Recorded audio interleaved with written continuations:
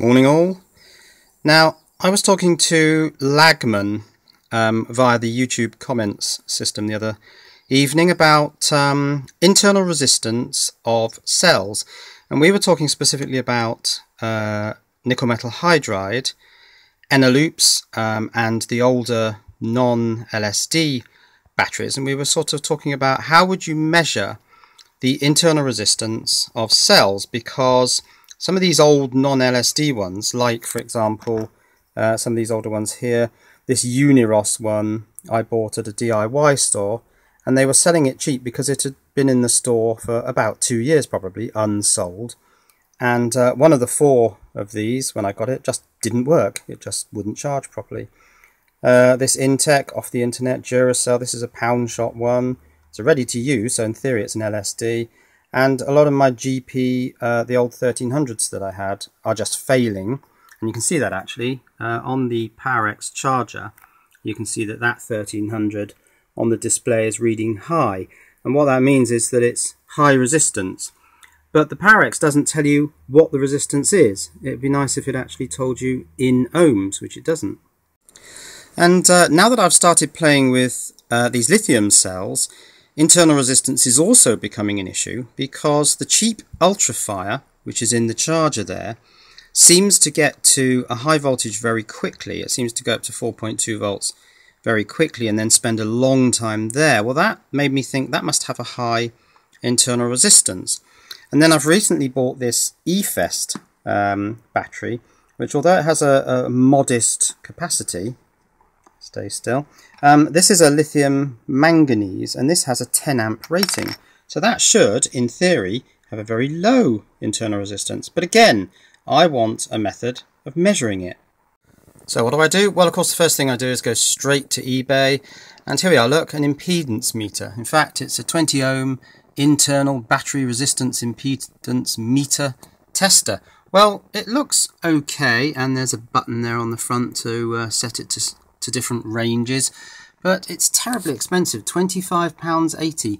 I just don't think I can justify that sort of expenditure on that device just because of a curiosity about battery internal resistance. So how would you go about actually measuring the internal resistance of a battery? Well, I've modelled it here on this diagram. This is the battery without internal resistance. V is the voltage across it. Here's the internal resistance, which I've just called X. And here's an external resistor, which I've called R. I is the current flowing through that resistor, and V is the voltage across the resistor. And V, R, and I, of course, are in the relationship Ohm's law. V equals IR, I equals V over R equals V over I. So, on the internet, looking for guidance on how this is done, and I came across this technical bulletin by Energizer on battery internal resistance. And when you read this, it's a very interesting document. It's only 2 pages. It's worth seeking this one out. I'll put the URL of this in the description.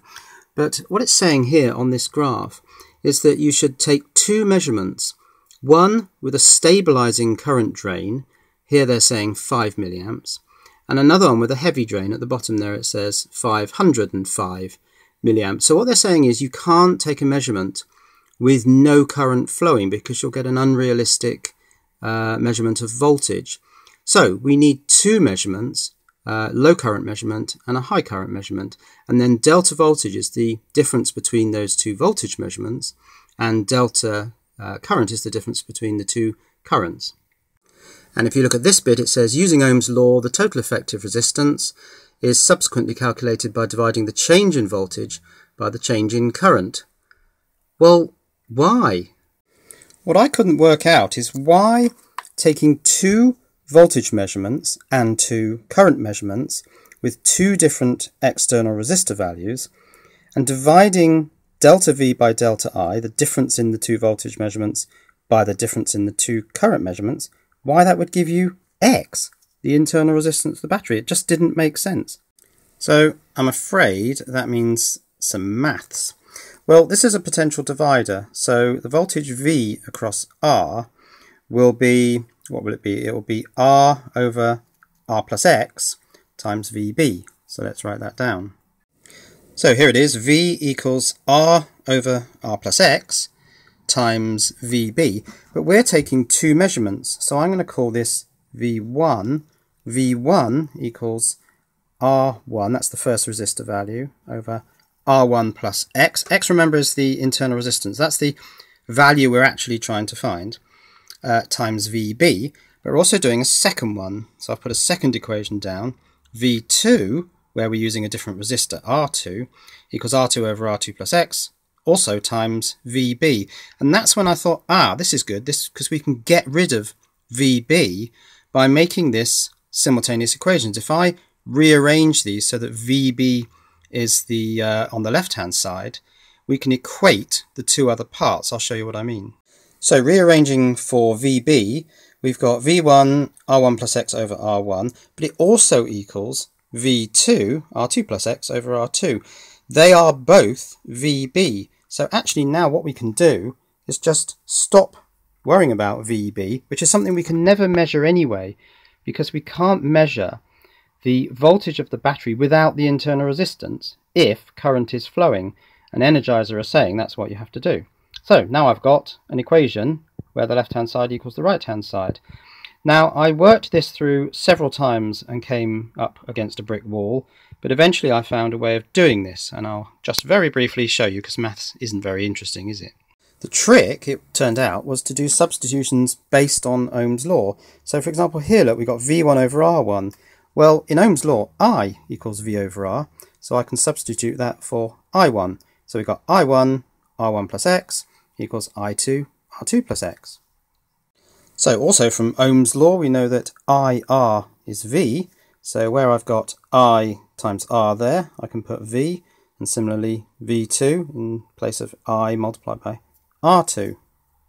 Now ultimately what we're trying to find is X, so I'm rearranging to try and move X to the left hand side with this one, and then down here I've factored X out, and eventually you come down to this. X, the internal resistance of the battery, is V2 minus V1, the difference between the two voltage measurements, divided by I1 minus I2, the difference between the current measurements. And if you notice, these are different ways round. So here you've got 2 minus 1, here you've got 1 minus 2. And that does make sense because the voltage is going to go up as the current comes down. So that just gives you a positive result for internal resistance. Otherwise, all you'd get is a negative internal resistance, which would be the right value, but it just wouldn't make sense. So there it is. It's delta V over delta I. So it all makes sense. Energizer were right. So here's how it's going to be done. I've got a couple of battery holders here. On the left is the 18650 holder, and on the right is the AA holder. Now they have these really flimsy wires, so I'm going to cut them off altogether. And I found these very tiny M2 nuts and bolts. So I'm going to pass those through the hole in that rivet in the end of the holder, and that will give me something to attach a reasonably high current wire to. And then I'm going to put the low value resistor directly across the holder, so that will be there at all times. And then I'm going to introduce a high value resistor, a bit like this one here. This is a 3 watt 0.27 ohms. It just happens to be soldered to the bottom of an old VU meter. Now I don't have the resistors yet, but that's the sort of thing I'm going to use. And I'm going to switch that high value resistor into circuit using a MOSFET.